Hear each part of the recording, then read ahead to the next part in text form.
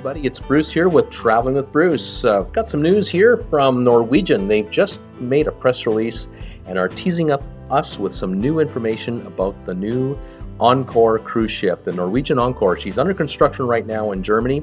She'll be ready for sailing November 17th, 2019 with 4,000 passengers at 169,000 gross tons. She'll be just like the Bliss, except unlike the Bliss, this ship will have a giant go-kart track at the back, 1,125 feet long, 2 decks, and she'll extend over the edge of the ship by as much as 13 feet. The water slide area, the Aqua water park, is also quite large, 2 stories and extending 11 feet over the sea. They're bringing a new entertainment on this ship called Kinky, the Tony Award-winning Broadway musical, original music from Cyndi Lauper. That should be kind of fun. A whole different take.